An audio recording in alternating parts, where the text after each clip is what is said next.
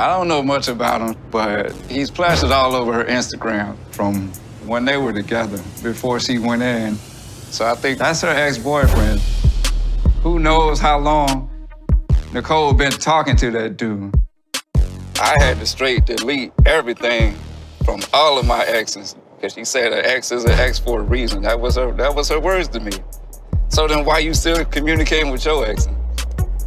I deserve better than to be treated like some second-rate scrub all the time that's only good for buying you stuff and giving you money.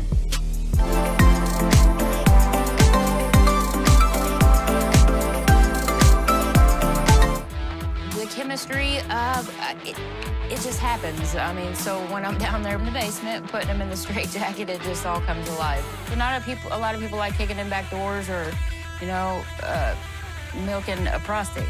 But I'm about that life.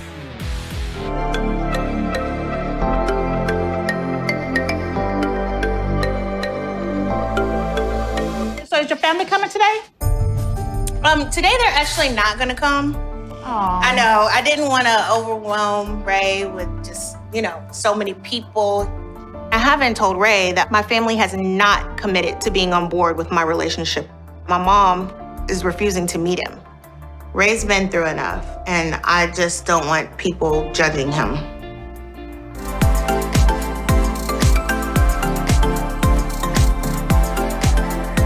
I've been out of the halfway house for a few weeks now, and I recently made a discovery about online shopping that just, it's awesome.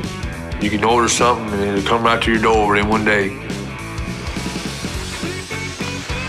The reason I bought a drone is because I can't leave this property, so with the drone, I can travel out, I can go and see places I ain't never seen before in my life.